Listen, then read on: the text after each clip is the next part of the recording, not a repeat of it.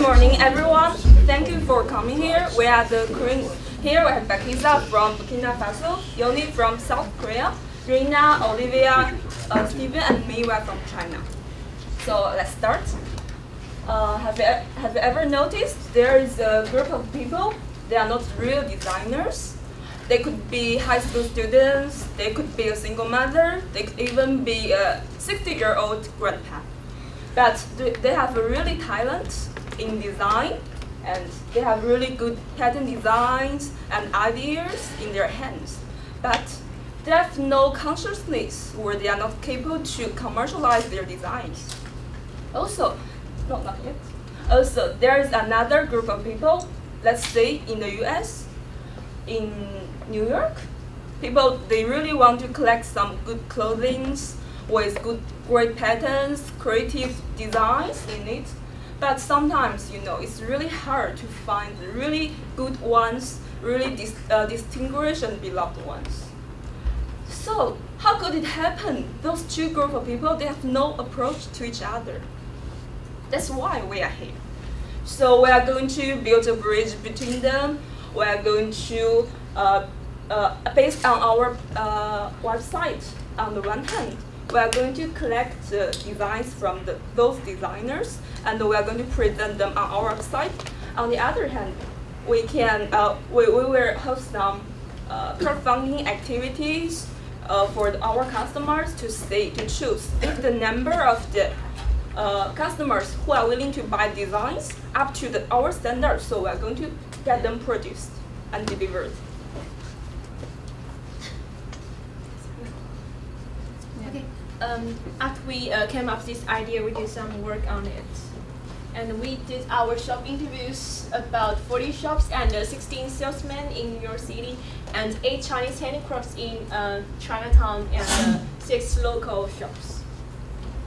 And this is our design interview. We tried to interview some designers from China and Africa to know their needs about pattern design. And we found that they want to get new distributions and also commercialize their design.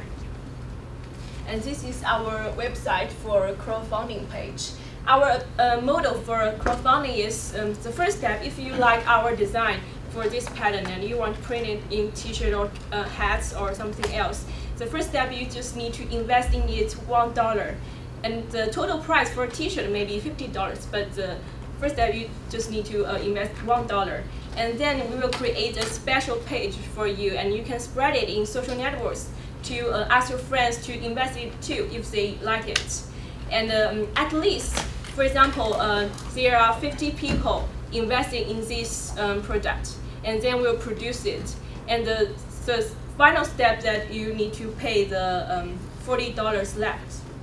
And we will have 2 benefits for this model. The first benefit is if it is successful, we will get $50 for a t-shirt, right? And if it's not successful, we have 50 days to run this money. Yes.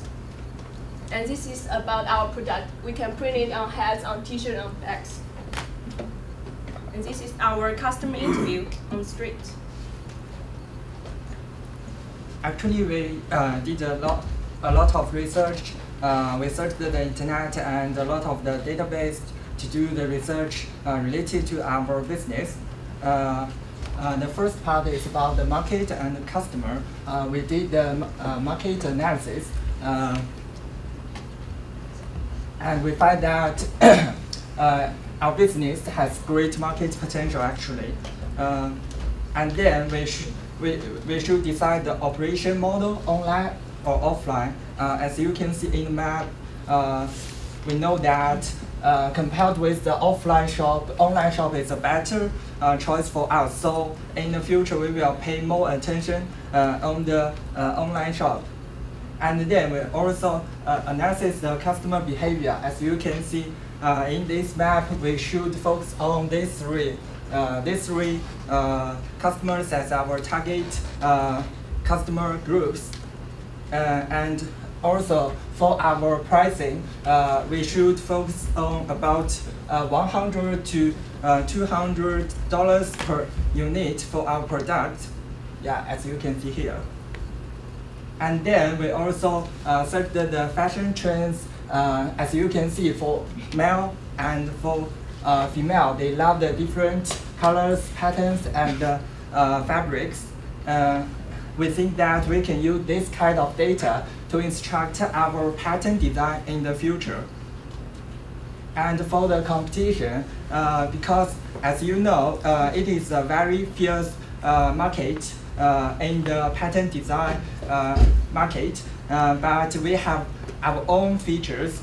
We have a strong networking with designers in Africa and in China, and we will add traditional Chinese and African characteristics into our own design, and we will also use crowdfunding to let customers to vote out the most favorite design, and our crowdfunding is very innovative.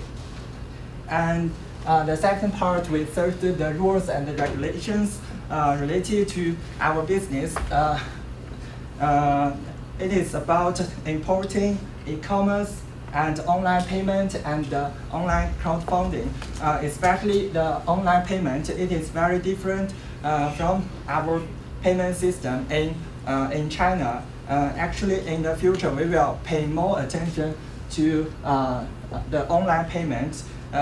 We will search more details about these parts. Yeah. Yes. Now let's talk about the resources. First, we will integrate association and foundation, mainly in the American Craft Council, and we will also participate in the best craft fair, like the Brooklyn craft fair that is run. That will be run next up in November, in the 12th, and then we will. Then we will also. As for financial resources, we will also go through crowdfunding, like my friend already mentioned. We will go on crowdsourcing, fundraising, and fundraising our article and tools.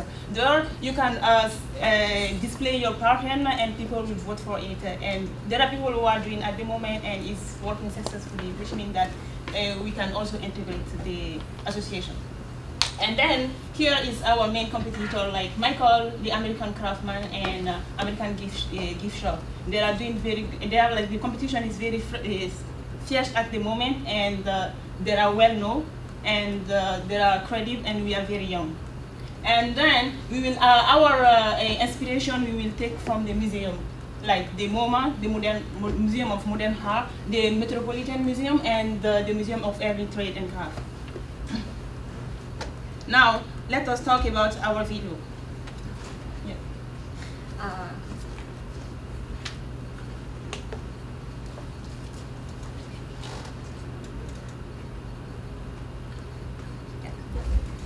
Actually, the entrepreneur we interviewed is a Vietnamese. He's a CEO of a technology company. You know, as we are online platform, so we interview someone who's also launching an online platform, and we learned a lot about how to launch a marketing campaign here. Let's start.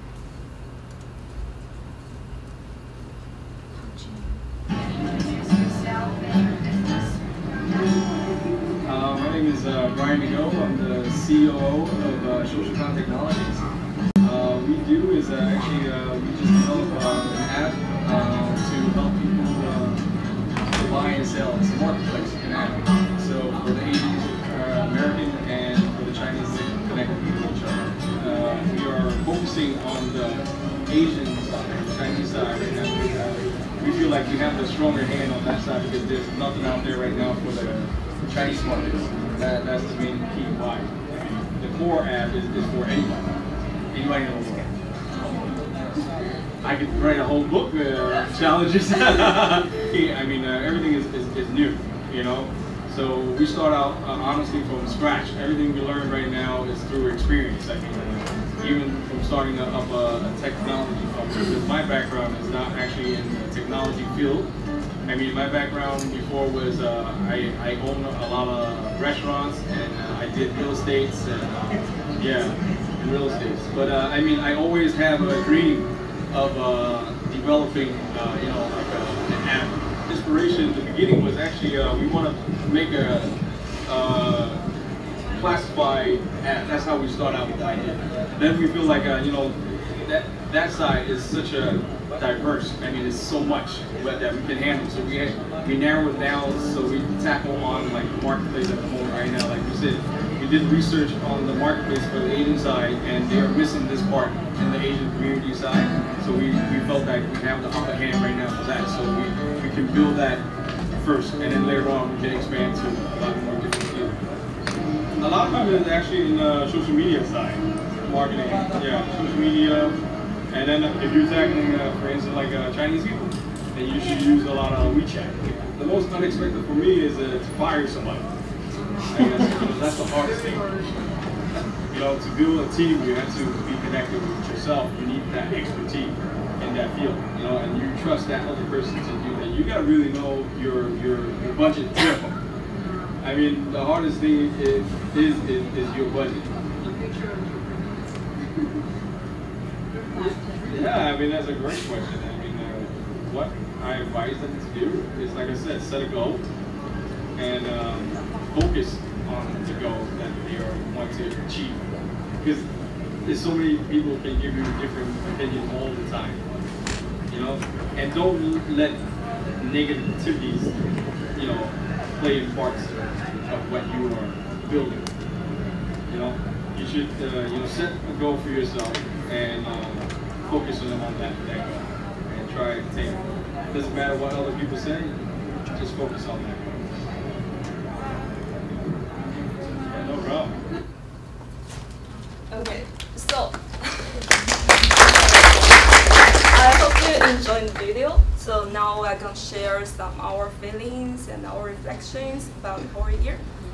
My name is Sia. I'm from Zhejiang University. Actually, last year when we came to EM Lyon, it was my first time to go abroad, which really means something to me. And during this 1 year, I learned a lot, and I also grew up a lot. What I learned most in this period of time is never wait for the perfect opportunities, because there won't be a perfect opportunity. You should just start with what you already have. Just go out to try, and you fail and try again. If you just want to wait, then it's more likely to lose than to get something. Thank you. Hi, I'm Olivia, and I joined this program last year and inspired by my family members. So being an entrepreneur or starting my own business is my dream. And I learned a lot from this program, and also I traveled a lot. And the most important thing for me is I decided to focus on game industry. I will start my career in computer game industry first, and then in the future, I think it's not so far away, I'm going to launch my own game studio, if I'm lucky enough. Thank you. I'm Wei Yan Chao, and you can call me Steven. And I think most of my classmates have known that before I took part in this program, I have worked in Myanmar for almost 5 years. Actually, I experienced parts of the reform in Myanmar, and I found that there are a lot of opportunities in the future, especially for the business, because the business environment is more and more open there. And I have studied in Europe, in China, and in America, but in the future, maybe I will establish my own startup in Southeast Asia. And I have learned a lot from this program, and I think it is very, very useful for me, for my future career. Yeah. Hello everyone, my name is Balkisa Zongo. I'm from Burkina Faso in West Africa. Every time I told someone I'm from Burkina Faso, they're like, very sad. So it's a small country. Before, I never thought I would be accepted in the program first when I finished my bachelor degree. I applied and I had the interview with Professor Moore, and the interview went well and I got into the program. And I never regret it. because I got to meet all the fantastic and intelligent people here. I got to meet fantastic guests and professors who share their knowledge with me. In France, I learned what entrepreneurship really is. In China, I learned about strategy. And here in US, I learned how to take the first step with Professor Toast. So I'm interested in energy renewable and warehouses. Anyone interested in that can contact me.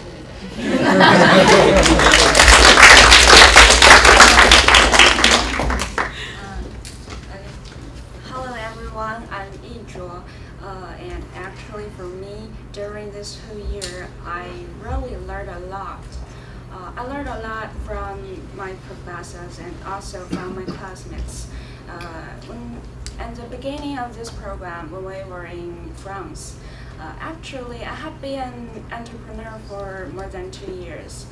So I think I know a lot about how to be an entrepreneur and how the life of entrepreneurs should be. But at the time, I came to realize I don't know how to have a true life. And in France, I learned it. I really enjoyed the time spent in France. Like how to have fun and how to travel, something like that. And I came to realize how big this world is. And as an entrepreneur, you shouldn't just limit yourself in your career or something like that. You should also care about like your families, your friends, and people you should care about. So that's the first thing I learned from this program. And the second thing is when I came back to China. Actually, that's also with the help of my foreign friends. Because before this, I don't know how China is in the perspective of the others. I still remember that one time when we were talking outside, Anna said, come on, it's China, so you can buy something at even a late time. So I came to realize that maybe China is really developing at fast speed. And I came to realize there are many things they ignored before. So I learned a lot. And the third thing is in New York. Actually here, I came to talk with many people who are living here. And I realized they are really ambitious. And they are always taking actions for their goals. Actually, I'm inspired by the ambitious. I started to remember when I was a young girl who just came to the college. I was very encouraged, but after 4 years, I became mature, but I lack encouragement. So now I think I'm prepared to be a real entrepreneur. I mean, sometimes entrepreneur is not the person who started their own business. I think entrepreneur is a big word. It means people who have the encouragement to do things that always comes with ambiguity and risks. So now I think I'm prepared for it. Just take actions.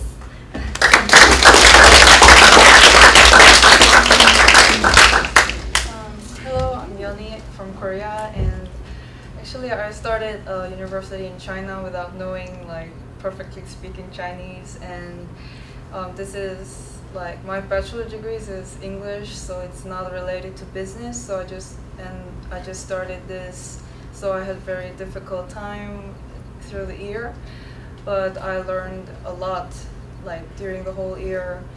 And like this guy is the Brian, who's CEO of the Sosokan. He's also like just came to United States and started his own like business with Chinese people if it's not his own mother tongue. So I think like challenging in your life is very important, and that's what I learned.